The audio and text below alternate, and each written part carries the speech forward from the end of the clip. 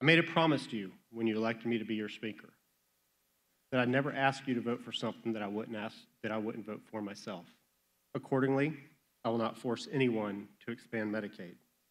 And so for now, we stand at an impasse with the Senate. With more time and more information, it's possible that the Senate will be in a better position to accomplish allocations. As President Lee stated yesterday, there's no possible hope of getting into conference at this time. I'm proud of what this chamber has accomplished together, both Republicans and Democrats working together to accomplish things for our great state.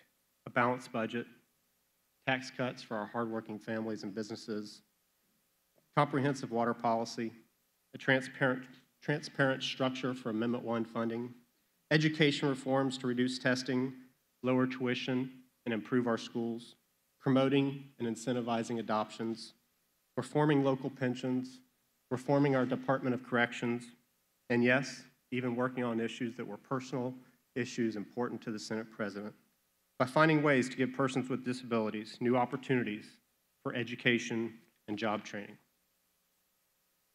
No, we didn't get everything that we wanted, and we won't get everything that we hoped for, but we have done all that we can do for this session. I do not see a need to keep you here waiting around, away from your families, away from your businesses, until the Senate decides they are ready to negotiate with us. And so, having accomplished all that we can do, it's time for us to go home.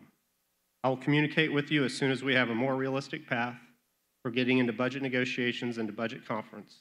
I believe that a reset and a clean slate is the best way for us to accomplish this goal. With that, Representative Corcoran, you're recognized for a motion. Thank you, Mr. Speaker. I move that the House do now adjourn. Sine die. Members, Representative Corcoran moves the House do now adjourn. Sine die. All in favor signify by saying yea. Opposed, no. Show the motion adopted. Sine die.